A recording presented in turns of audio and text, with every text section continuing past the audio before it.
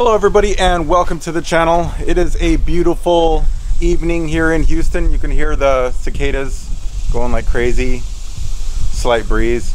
It's really humid, but it's actually not all that warm, which is nice.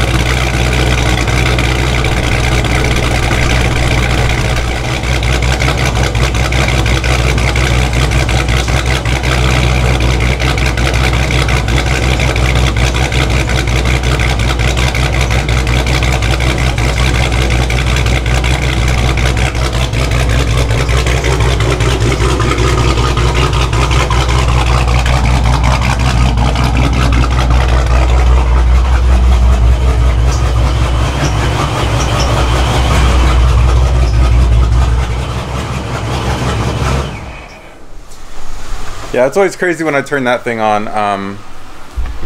So anyway, first, just to get so the point of this video is just to give a couple updates. The very first thing is I bought a Hellcat transmission. So I bought a brand new HP90 transmission. It was actually, Pites helped me out on it. He got me a deal on it. Someone had ordered it, a different shop had ordered it. They ended up not needing it, so I got it for a good price. I think the price was $5,300. I call right about 5,300, 5,200, somewhere around that. So it's a brand new Hellcat transmission, brand new crate, never been used, never been in a car, like brand new from the factory. So that's a very good deal. And it brings me to the first dilemma that I'm running into with the transmission, which is why I haven't even had them ship it anywhere yet. And that is, do I need to get the transmission built? So I had looked at Hellraiser Performance prior, and I was looking at getting a built HP90 for them, and that was using my HP70 as a core. Obviously, they're not the same case, so it was just going to be like a core that they could use for something else, not a core to be rebuilt per se.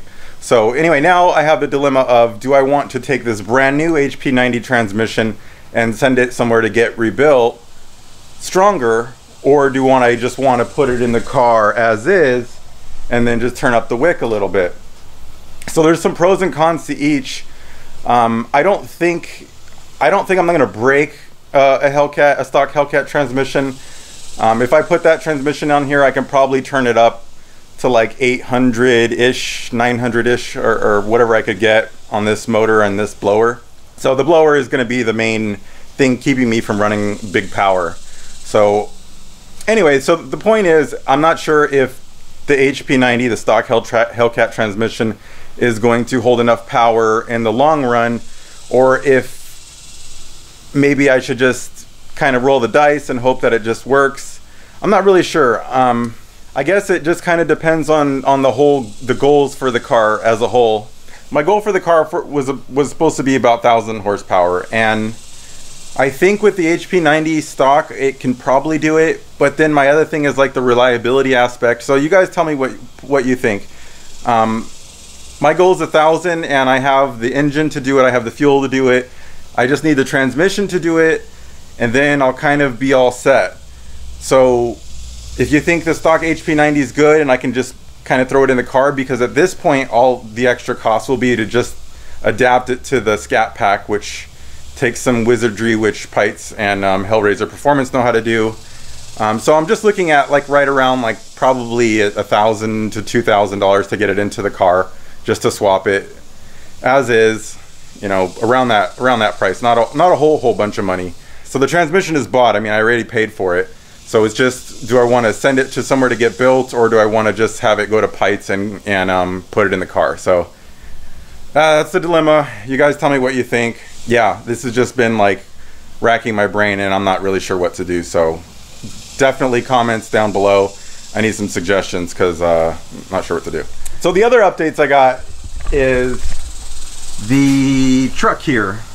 So for anyone who follows me on Instagram will know I just went on a crazy road trip to California. I drove this truck about 4,000 miles. And the other thing is, it obviously looks a little bit different than the last time you guys saw it. I got this shell, the ARE MX series, and this is my Doomsday Prep truck. Just keep that in mind. So an ARE MX series cap, and you can see it's really, really tall. I'll show it a little bit more. This is just a quick thing, just because I did so much on this without really like making a video on it. I hate that. Anyway, then I put these guys on here, which were really cheap, and I did kind of a video on that. I'll show you guys that later. And the other thing, which I really can't show right now, but I put a battery bank with an inverter and some other wizardry in here that I'll make a video on in the future, because it's a little bit too complicated and I don't want to make this video about this thing because everybody's tired of hearing about the Titan.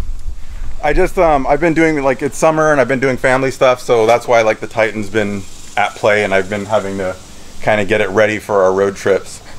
And I did have it ready for the road trip, and it performed flawlessly.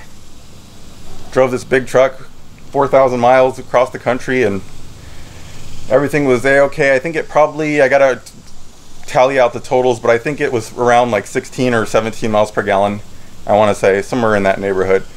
And that's of course going to be mostly highway with some idling and stuff. So anyway, tell me what you guys think about the transmission. What should we do with the old Scatty here? Do I put a built trans in it and just kind of go all out? The other thing, you know, the thing to keep in mind is the car's never going to have a cage in it. I'm not going to put a cage in it. It's just not going to get a cage. So, like, there's a point where the power level, there's no point of making more power unless I'm going to, I don't know, unless I just like doing roll races or something like that. Like, part of what I liked is being able to go fast with just like these tires and stuff, and just like a street setup and have it go fast, heavy with just a ton of power, and I like that idea. So that's kind of where the 1,000 came from, but I obviously could turn it up a little bit beyond that if I really wanted to. I just need the right blower to do it, and that's another story. So anyway, comments down below. This video was a little bit disjointed because I'm trying to make decisions and I'm kind of hitting some blocks, so I need some help. Thanks for watching. Be sure to like and subscribe. Peace. Black leather on his ass, keep a hustler.